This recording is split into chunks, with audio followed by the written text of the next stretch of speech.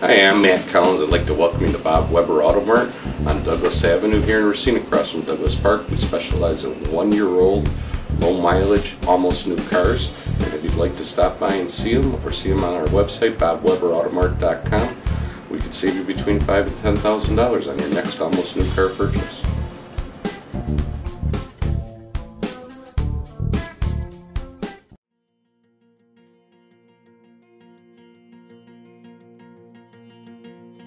I'm Michael Burke, and this is Money Talks.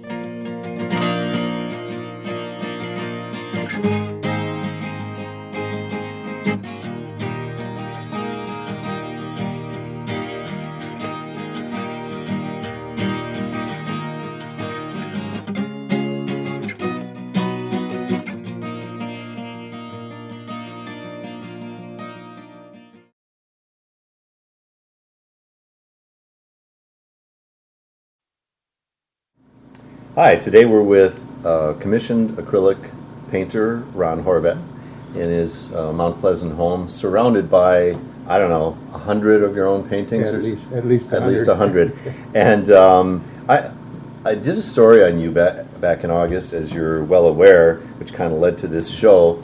And I don't even remember why we did this story in the first place, but I just know that somebody suggested it, and I found a treasure trove of really interesting paintings here. A lady ordered a portrait of her house, and she liked it, and then she ordered another portrait of 2 dogs. The one had passed away for the neighbors for her. And then she liked the work so much she decided to call you because she thought nobody knew who I was. Yeah. And nobody did. So. I'm not so sure about that, but certainly a lot more people do now. Let's before we show a few of your examples of your work, you started as a commercial artist. How did you get into that? Well, I didn't like where I was working in the factory and at Jacobson's. Not that there's nothing wrong with working in the factory, but it didn't appeal to me. And I told my dad I want to be an artist because I was always drawing and drawing and drawing. And a friend of mine said, they're looking for an artist at Case Company. So I went in there with a bunch of pencil drawings, and they hired me. $60 a week, they told me, and my dad said, you can't work for that. You make 120 at the factory. We need that to run the mink farm, which I didn't like either. Right. So I said, I went back, I can't work for that.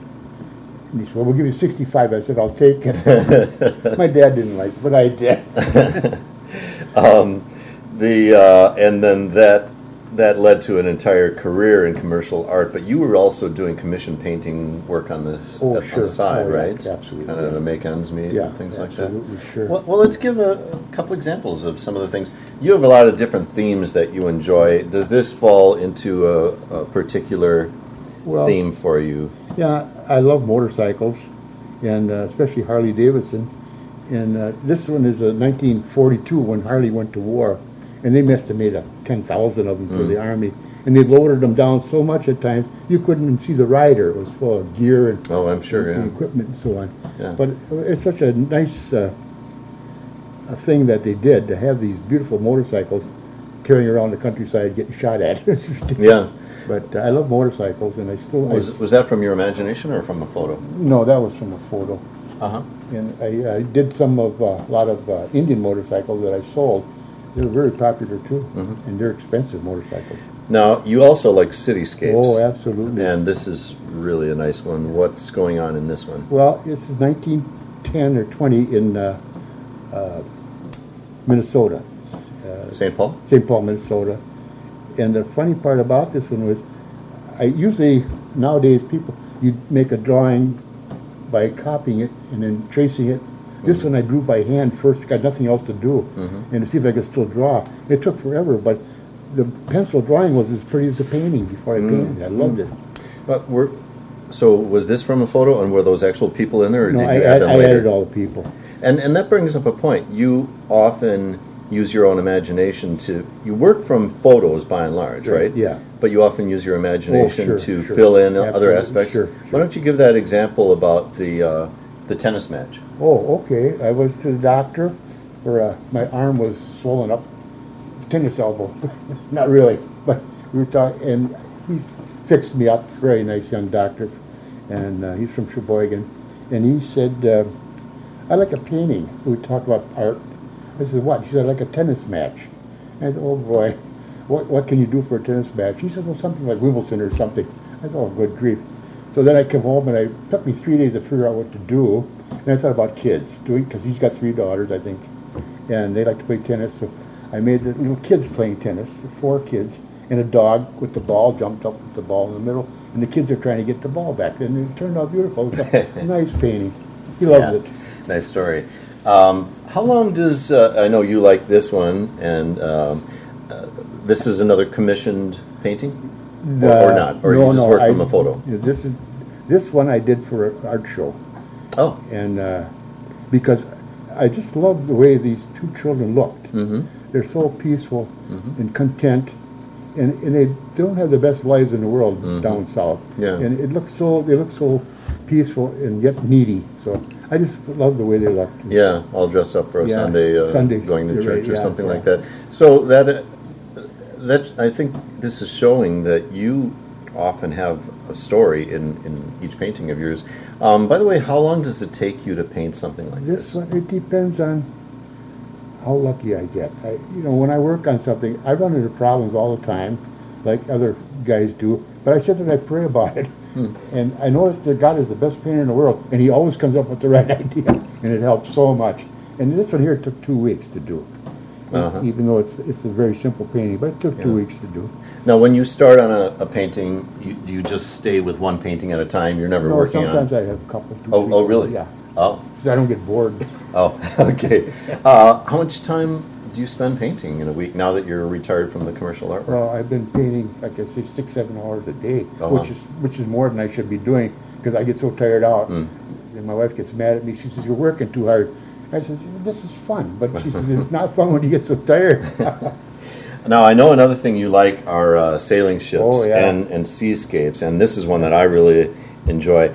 It was hanging in your garage, which kind of seems like a shame to me to have it hanging in the garage, but it's a really nice painting. I don't have much wall space anymore in the house. Yeah. But this, I always liked sailing ships because when I was a youngster, I lived on the road over here, and a friend of mine still comes around. He's the same age as I am, but he lives out in California. Our dream was always to own a 2-masted schooner together. And this guy did it. I never did, but he did it. He sailed all around the world. Wow. Beautiful. He came here one day. I hadn't seen him in 20 years with a big beard like a sea captain. And he's still sailing. And this was from a photo? What was the time and place of that? Do you know? No, I don't. Yeah, okay. That's fine. Let's see what we have. Oh, another favorite topic of yours is trains. Absolutely. And we have one here. Especially the steam engines. Okay. Because they have that big cloud of black smoke all the time. They smell good, and they sound different than the different. But they're got a soul, like a violin's got a soul. Oh yeah. That respect. And when I was a little kid and I was up at YMCA camp, I was 8 years old. They took me. I was too young, but they took me anyway, and it was like $9 for the week. And I went up for the camp. Yeah. Wow. At up there with Anakiji. And I was so lonesome. I didn't have any fun, except at night when I went to bed. All the other kids were crying because they were lonesome. I'd hear that old train, and boy, one more day to come, they could be home pretty soon. Oh, I just love the steam engine. That's great. Now, you also, what do people request most when they come to you for a painting? Well, a lot of animals. Awful lot of animals people want painted. Their own pets, right? Yeah, mostly their own pets, and relatives that passed on, and just portraits of their kids. And it's fun. Makes sense. Yeah, it's fun to do that stuff. And if people have been so appreciative, when one lady called me on the phone, and she forgot where I was. She lost a newspaper article, so she called the Journal Time, and they told her. And she called there, and she was in tears.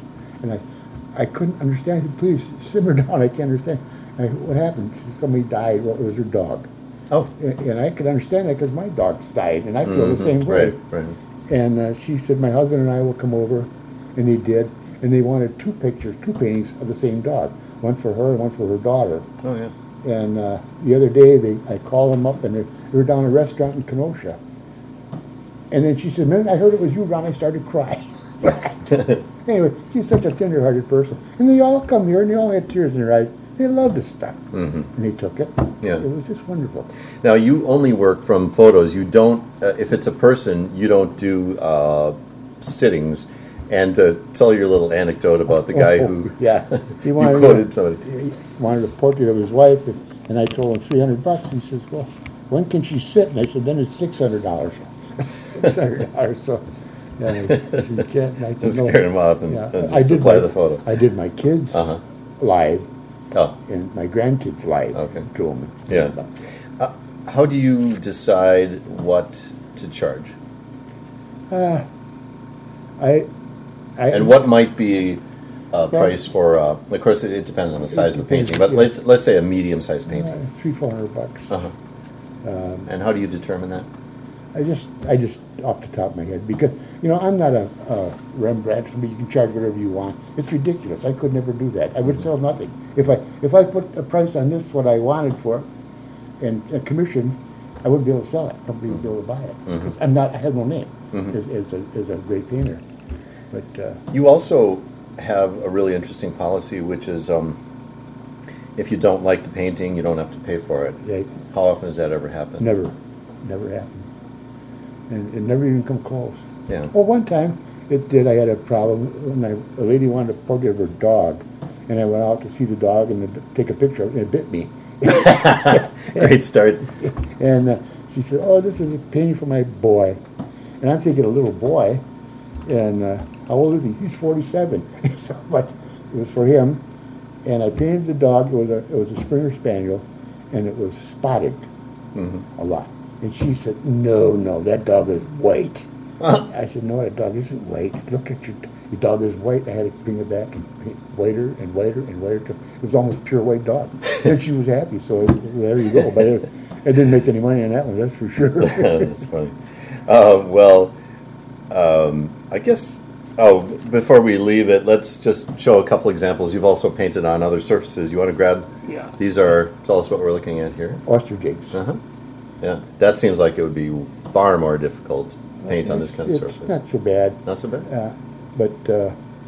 And they're very sturdy. This one's got a crack in it, unfortunately. Oh, I don't know why, because I've dropped them already, and they're very sturdy. Yeah. They're blown out, and these came from California, and I had some from Door County, and I get $100 a piece for them.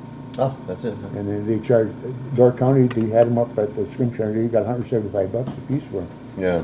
And I said they only charged. I thought they were charging 25% commission, but they charged $75. So that's a lot more than 25%. Yeah, it is. But that was okay. Yeah, and by the way, this is sitting here just as an example of something you carved and painted. You don't really carve anymore, though. Not anymore. No. Yeah.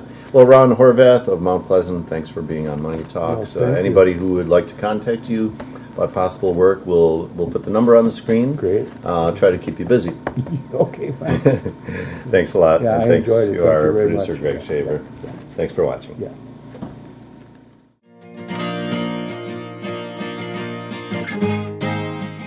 Hi, I'm Matt Collins. I'd like to welcome you to Bob Weber Auto Mart on Douglas Avenue here in Racine, across from Douglas Park. We specialize in 1-year-old, low mileage, almost new cars. And if you'd like to stop by and see them, or see them on our website, bobweberautomart.com, we could save you between $5,000 and $10,000 on your next almost new car purchase.